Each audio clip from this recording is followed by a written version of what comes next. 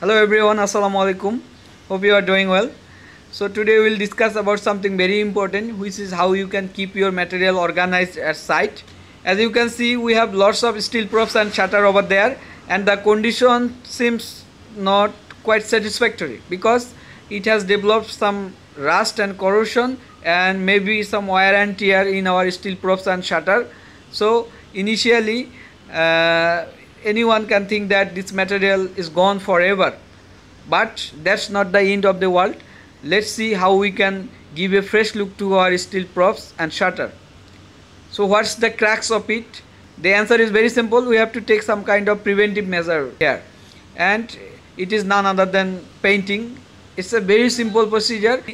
At first we need to scrub and rub and clean our steel props by using sandpaper and bring back the original surface, and after that we need to give one coat of red oxide as a primer. Basically it will help us to prevent against corrosion, and after completely dried up, next we will give 2 coat of enamel painting.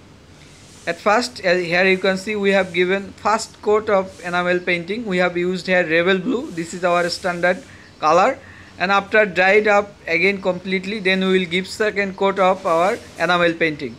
So by applying this procedure, you can give a fresh look of any MS item. It will look absolutely stunning, and you will get a good resale value if you want to sell it. So hope you have enjoyed this video, and thanks for watching us.